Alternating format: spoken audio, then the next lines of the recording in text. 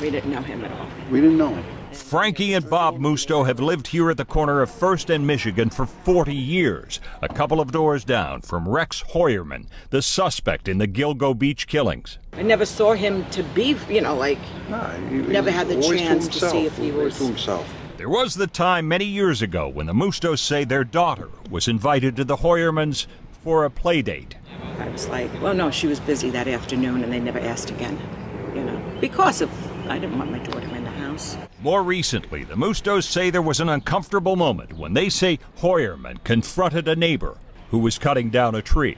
They came out taking pictures. He's like taking pictures. I want to know what's going on in my neighborhood. So I told him. Do you have a permit for that? I told him, go back to your shack. He's a lot bigger than me. So I must have been crazy, but he's a lot bigger than me, and he went back.